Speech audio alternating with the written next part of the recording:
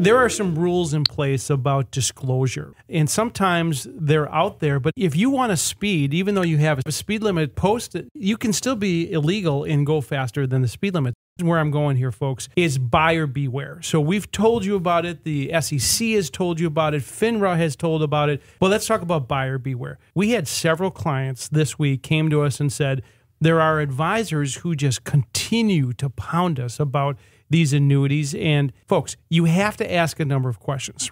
And one of the questions, Mark, that we need to talk about is full disclosure of the product and the fees. And that's not happening. Right, because people can hold themselves out as a fiduciary because they can be wearing that hat at a particular time. But those folks out there that are dual registered, we call that, so they can take the fiduciary hat off with the salesman hat on. Up to you, buyer beware, to know the difference. When am I getting advice? When am I getting a sales pitch? Right.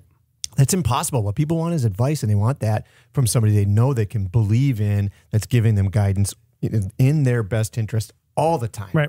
So how do we have buyer beware? Number one is they have to disclose this. They have to disclose that there are either a FINRA registrant or going to sell you an annuity, and they're supposed to tell you about the compensation, folks, because the compensation that they get is dramatically different. So we saw a product this week where the guy tried to sell one of our clients an annuity, and it was a 10% commission. So they were going to put in $200,000 into this product, and that guy was going to get paid $20,000. Go do the math on how that gets recaptured back by the insurance company, right. Because don't pretend that they're just paying that out of goodwill. It's coming out of your money. Right. You have to look at all of those expenses that are layered in there and the drag that that's going to be on any potential performance that you got from that annuity product. So are you 100% a fiduciary all the time? Ask the question, do you have any other registrations? Do you have the ability to generate revenue anywhere else other than by the fees that I pay to you?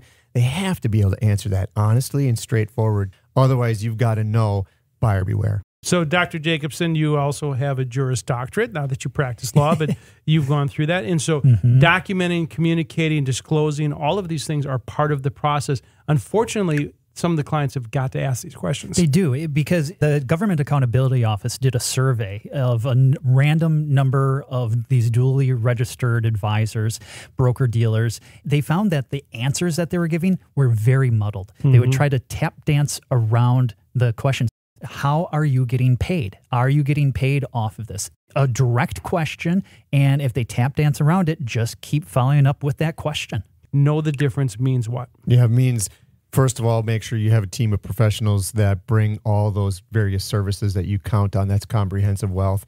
100% fiduciary environment without those opportunities for conflicts of interest that come from different compensation models, meaning the only way that the advisory firm that you partner with gets paid is fees for service. That's really the heart of making sure that you have a model that's aligned around your interests.